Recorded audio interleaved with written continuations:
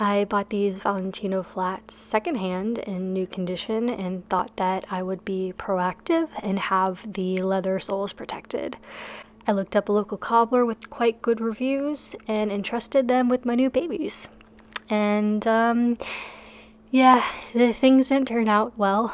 There's black grease on the elastic, a scuffed leather heel, sloppy edge paint on the leather, and worst of all, they acquired 2 slices through the leather uppers, of which they tried to repair. But on the bright side, they weren't damaged on the top. No one will notice the sloppy work, the scuff, the slices, they're all on the side. So now we have a video out of it, and I dug into the archives of my past life as a traditional artist and retrieved some of the experience I had with painting on textiles. So leather loves acrylic paint, which is lucky for us because it's the easiest paint to use out of the main paint types. Acrylic is water-based and it's flexible. On this project, I'm going to use craft acrylic because it's cheap and I don't have to worry about wasting paint since I will be a little rusty. So we could go 2 ways with this. We could purchase some ready mixed colors and mix them to match, or we can go full tilt and mix from scratch. And I figured that mixing from scratch would be the most fun. So when painting leather, things can get a little tricky with the different finishes that leather can have. Now, if you're dealing with a more treated leather, a waxy leather, or a patent leather, or leather with a bit of shine, it would require a more invasive prep, possibly sanding and possibly a toothy primer of some sort. However, by the look and feel of these, I can tell they will accept acrylic paint without much prep. And for supplies, I have a surface on which to mix the paint. I chose a container that I can close to prevent it from drying out. I'm using a brush, and I chose this flat guy because it's the only brush I have. And for colors, I'm using burnt umber, titanium white, cadmium yellow, crimson red, and ultramarine blue. And in my opinion, this is a very good base set to pretty much get a lot of the colors on the color wheel. Not neons, but a very wide gamut. I'm using rubbing alcohol and alcohol-free baby wipes and Q-tips and water. I grabbed a spray bottle to mist the paint to keep the paint fluid. That was very helpful, so I do recommend a spray bottle. So starting off, I am going to wipe down the shoes with the alcohol-free baby wipes as an all-over initial cleanse.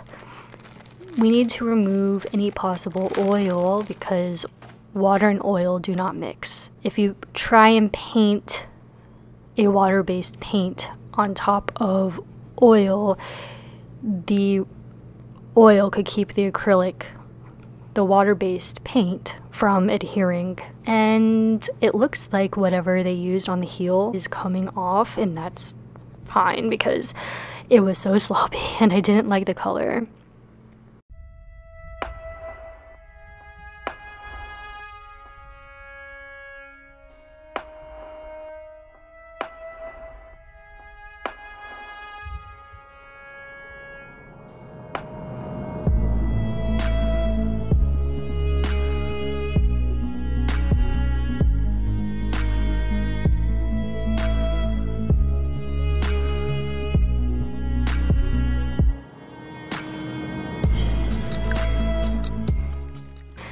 And they got something on the elastic, and so I'm gonna try and get this off.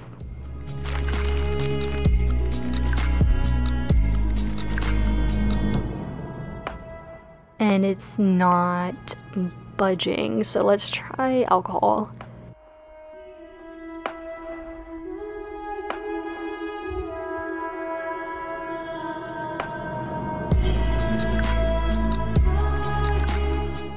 And nope, I'm not going to worry about it because I don't want to hurt the integrity of the elastic. But I do wonder if yeah, wow, the alcohol is really getting the paint or shoe polish or whatever they put on the heel off, which is great.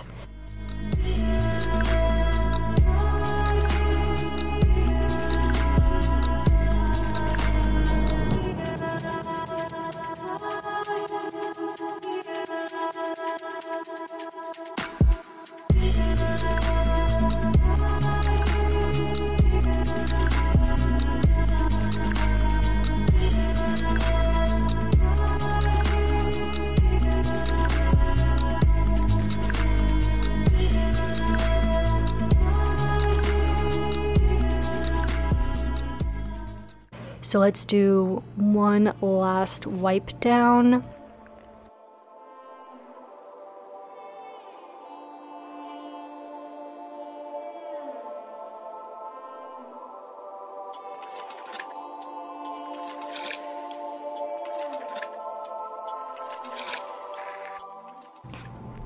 And now let's get really detailed and prep the areas we're about to paint. So I would use alcohol on a Q-tip here.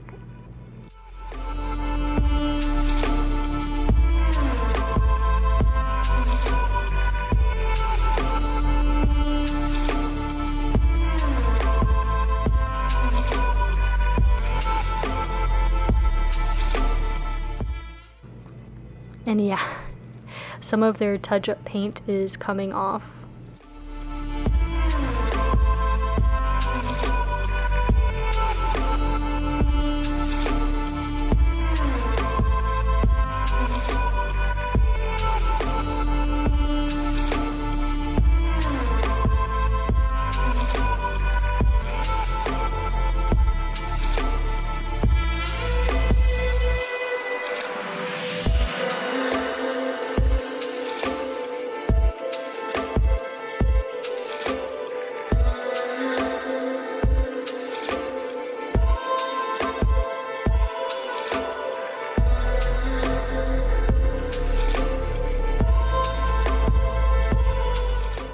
And next, the fun part.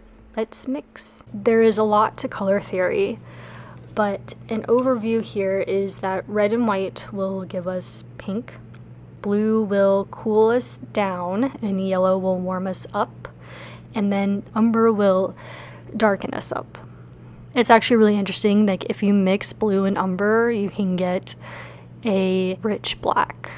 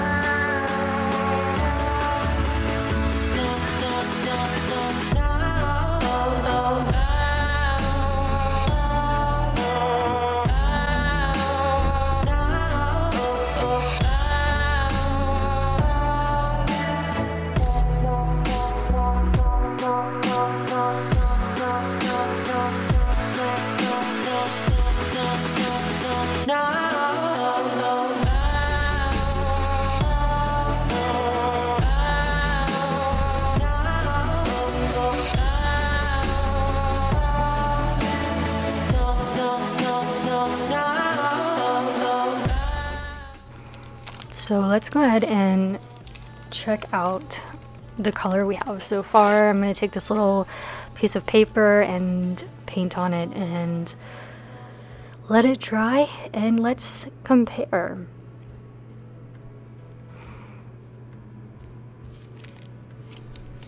and it is a little too pink.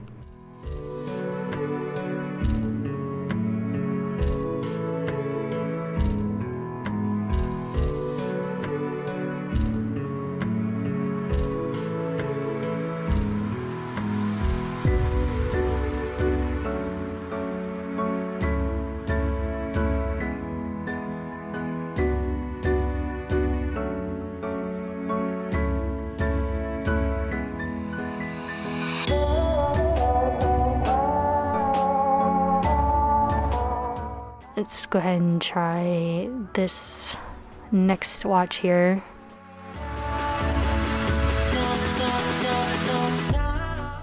You know, we're like really close, but I still feel like it just needs to be warmed up a little bit.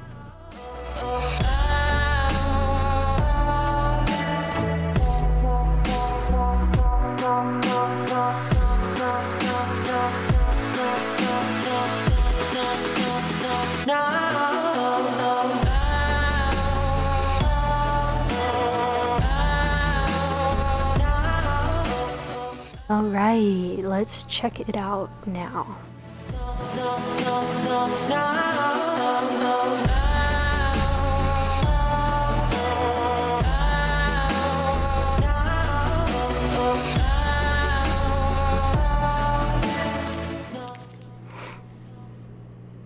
You know, like, I think this is pretty darn good. I think this is gonna work for what we need. Yeah, I'm pretty happy with how close we matched. So let's get to painting. Let's see where we're gonna start out. Yeah, let's go ahead and do this heel here where there was a scuff, and we got the scuff off, but when they scuffed it, it took away some of the leather color. So let's go ahead and start with a really thin coat, and you're going to want to do thin coats versus thick coats, because the thinner the coats, the more of the leather texture that you will keep. So let's start off slow, and remember that this is going to dry down a little darker. It oxidizes.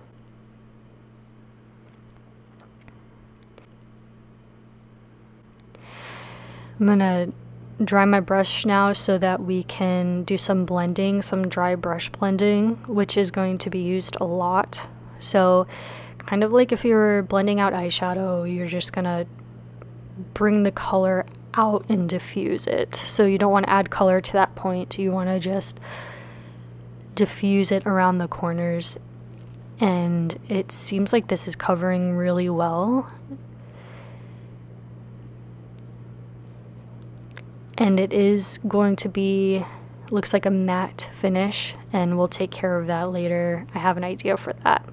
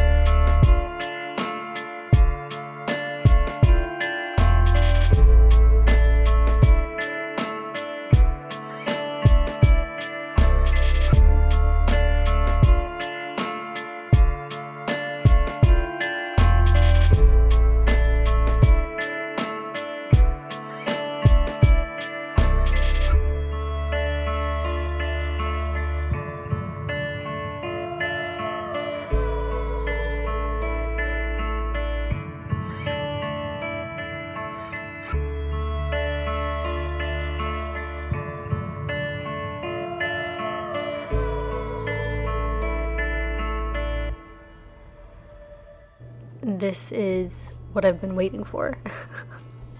So there is something that I've seen before that you can use to fill in leather, which I've never used. I know it exists, but for this project I'm not going to worry about it. I just wanted you to be aware that it exists in case you ever need it for repair. I am going to concentrate on the very center right now and get a decent coverage since there's so much damage. And let's go ahead and feather the paint out and diffuse the edges.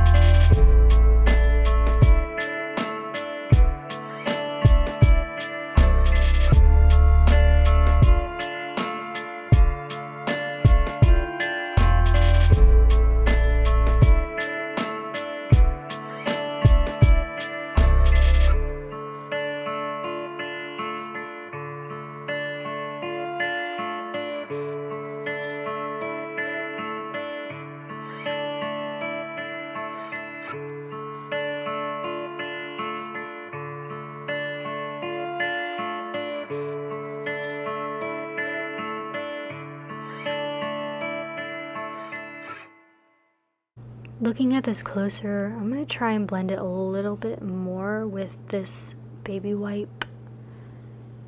Just kind of gently brushing around the paint. And it is pretty dry now, but I'm just seeing if maybe I can pick up a little bit because it feels just a tad thick. So let's go ahead and get a finish on top of this paint and see how it looks.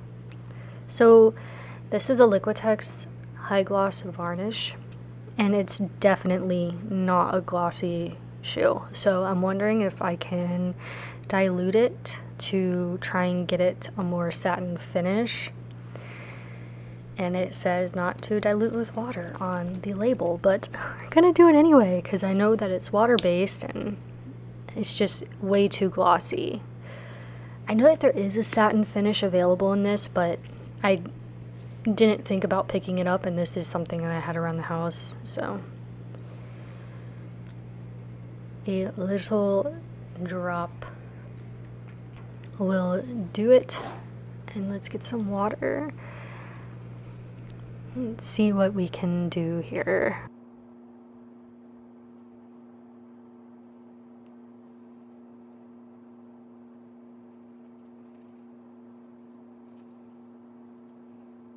Let's check this out and see what kind of a finish it dries down to.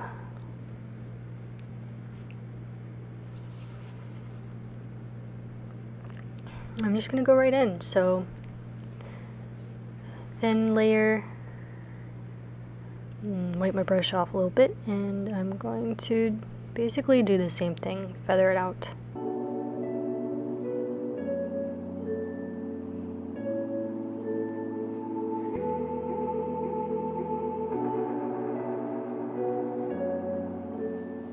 To be on the safe side, I'm just gonna stipple around the edge just to maybe give it a little bit of texture to blend it out a little more, but it looks like it's drying down really well.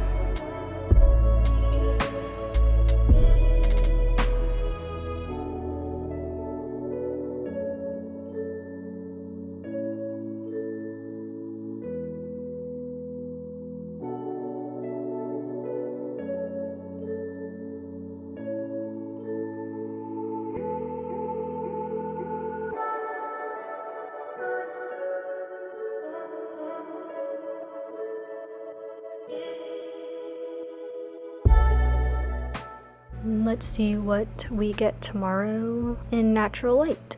I think these turned out really well. Here is the heel that we did that had the scuff. It's looking really good. I'm very pleased. The cuts still noticeable because of the texture change from the cuts, but as far as the color, I think it looks pretty good. A little bit of a white cast still, I can see that, but not bad at all. I hope you guys found this interesting and learned some things, and thanks for hanging out with me. I will see you again next time.